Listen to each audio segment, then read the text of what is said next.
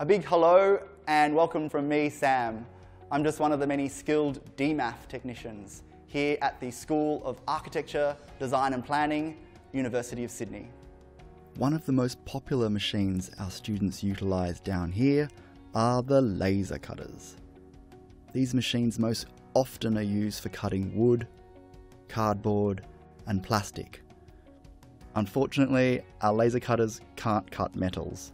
You're welcome to use externally provided materials on the laser cutters, but we will need to see a materials safety data sheet for that material.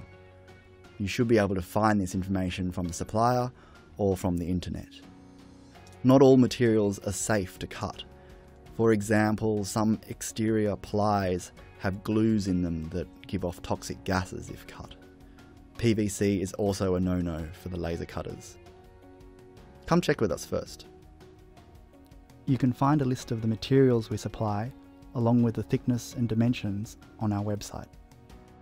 Our large laser cutter bed size is 1239 by 709 millimeters. Our smaller laser cutter is 813 by 508 millimeters.